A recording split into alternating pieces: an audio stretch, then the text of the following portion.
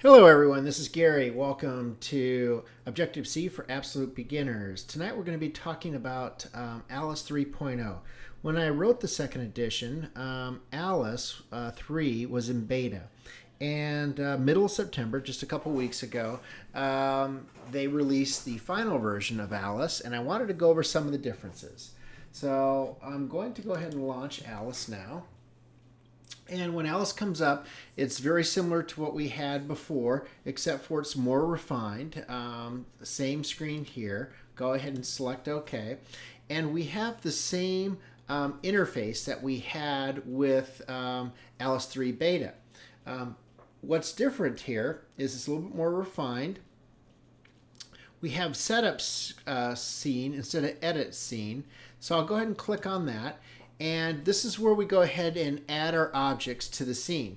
Now, what's changed here is, again, a little bit more refinement over here. Same ability to rotate your objects, etc. And down here, our classes are a little bit different. So if we want to pick an object to add to our scene, we go ahead and pick one of these classes. I'm going to go ahead and pick, I don't know, it really doesn't matter. I'll go ahead and pick the Falcon. Here. Now I can drag the Falcon or I can click on it to add the object to my scene, just like before. This is all identical before, again, just a little bit different look and feel.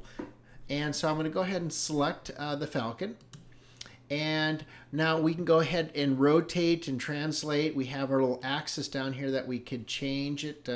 We can zoom in, move the camera in, move the camera out, turn the camera here a little to the side, and then also rotate the camera up and down. Same as before. So this is all pretty much identical with the exception of the classes down here have changed. We have also the ability to add some graphic types here as well. All right, so I'm going to go ahead and go back to edit the code. And from here on out, it's pretty much everything's the same. Nothing much changed. This is down here. I believe before it was up here. But the previous version, it was down here. So it went from down here to up here, back to down here. But anyway, so we can go ahead and drag, assuming we have our object here that we're working on. It's the Falcon. I have a few more objects, the scene and the ground and the camera, but we're working with this particular object. So you want to select it, make sure it's selected. And then we can drag and drop what we want it to do. So I can say, let's just do our hello world here. Go ahead and click. That's for our font color, but this will say hello. We'll go ahead and change that to, that's hello. Go ahead and change that to hello world here.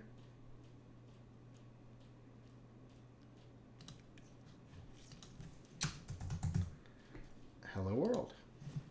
And I'll go ahead and hit play to run this. And there it is.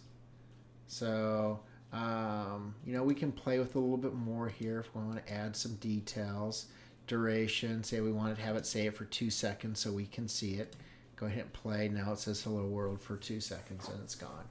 But anything else should be pretty much identical. If you have any questions, feel free to shoot me an email or post it on the forum.